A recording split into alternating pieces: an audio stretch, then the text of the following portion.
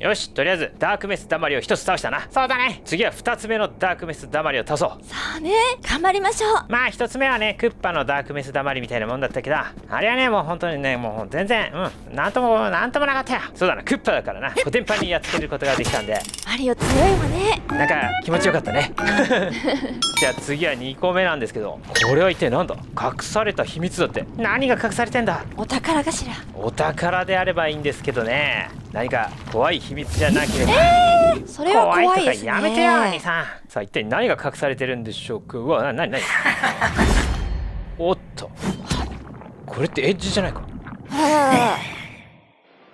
え、隠された秘密。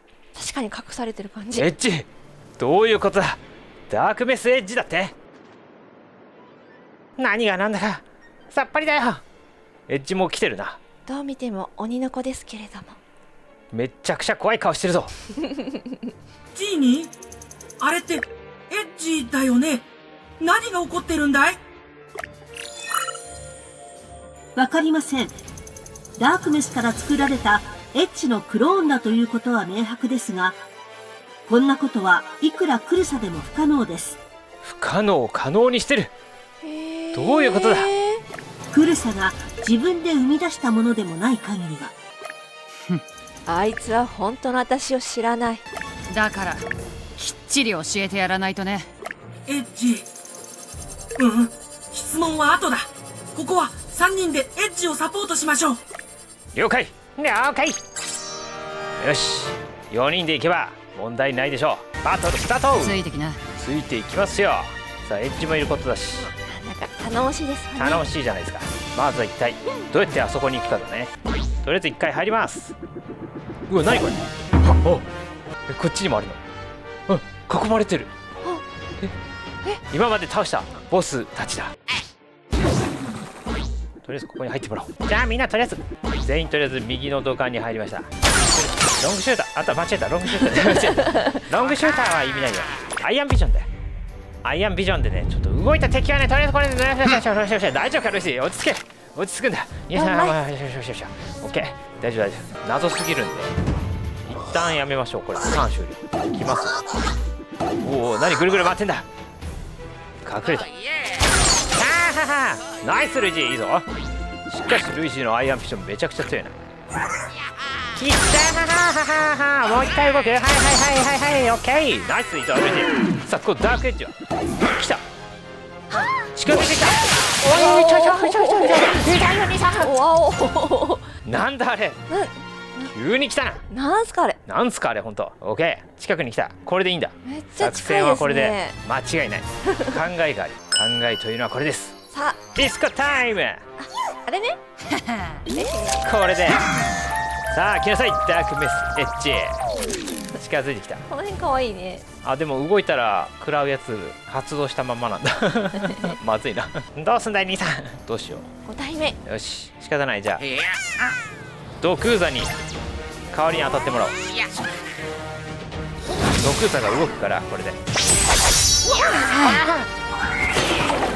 全員食らったよ。ちょっとなんかね、技がよく分かんなかったけど、これでもうとりあえず耐えたということではい、みんなでスライディング祭りです。全員でスライディングです。まずはい、スライディング、はい、スライディング、オッケー。いくよ。チームでジャンプでストンプ、ツインザパーを当てる。強すぎるな。攻撃。あー、どうなる。全然ダメージがまだ半分もあるのか。強すぎるな。チームプロテクトしておきましょう。かなり強いね。ダメージこれで無効になるはず。ナイスエッジが動いた時用にヒーローサイズだ。絶対に逃さないぞ。最後は僕がね、できる限り遠くからのロングシューター。はい、ターン終わりです。でもダメージは食らわないんでね、敵が近づいてこなければ、まあ敵の攻撃食らわないんで大丈夫です。オッケー。ここら辺もとりあえずオッケー。さあエッジの攻撃。うわ、なんだ今の攻撃。一瞬過ぎて分からなかったけどピーチ姫がダメージを受けてしまったどういうことださあ次のターンめちゃくちゃ敵が出てくるみたいだな。ドクザはとりあえず勝手に動くんで何もできないですオッケースライディングスライディングみんなで頑張るわ。みんなでスライディングすれば、そしてスライディングもう倒せそうですね。そうですね。だいぶ来ましたよ。スライディング、私も。そしてスライディング、オッケー。もうこのターンで絶対倒す。怖かった。それしか方法はない。ストンプストンプストンプ祭りだ。そしてツインジャンプ。いやもういけるな。次の攻撃で倒せる。みんなエッジ、もう少しよ。エッジが倒すんだ。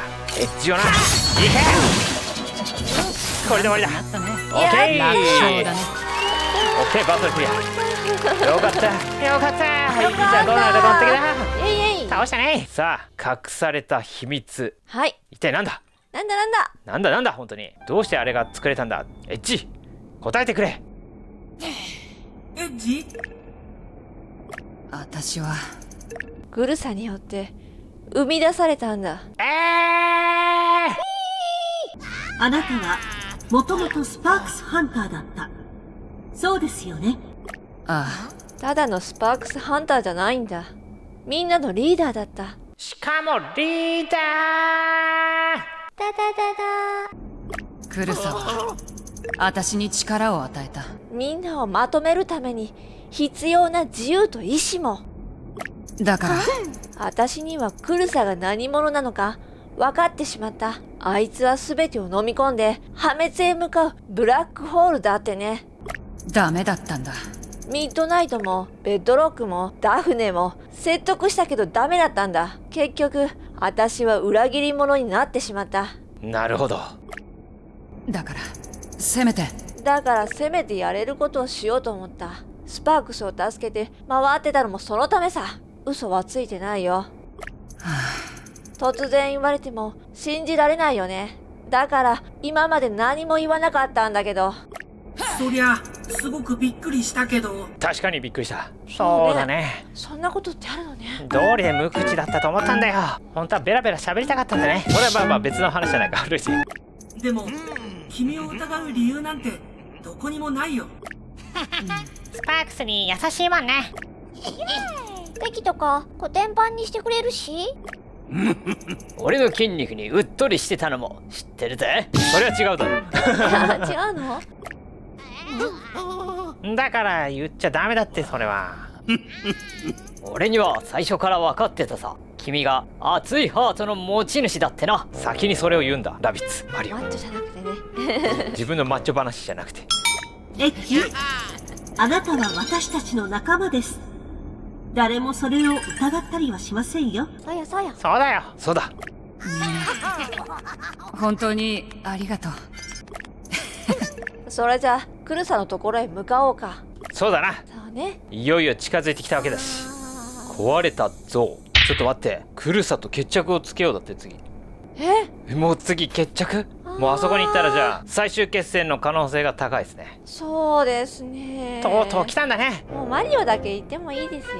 いや俺一人で仲間を信じるなんか力が必要だって言ってたじゃないですか。なんでここ最後一人なんですか。あまり長生きしたいな。いやー来ちゃったね。いよいよですよ。ということでじゃあ次回ね、いよいよ金色のなんか大砲みたいなので飛んで、なんかね覚悟してくださいって感じですよね。中心に行ってクルサと決着をつけにどうしよう。行くしかありません。ありません。ということで今回は以上です。